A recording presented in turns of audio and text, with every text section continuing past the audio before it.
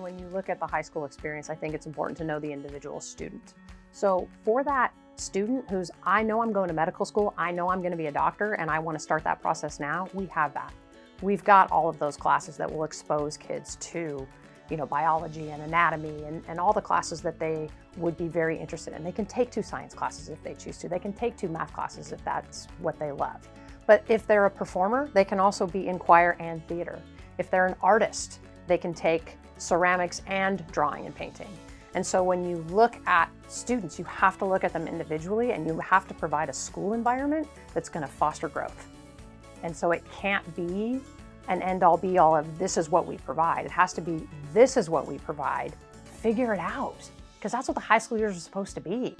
You're supposed to struggle and kind of work through those. You're supposed to have experiences to see what you love and what you don't like very much.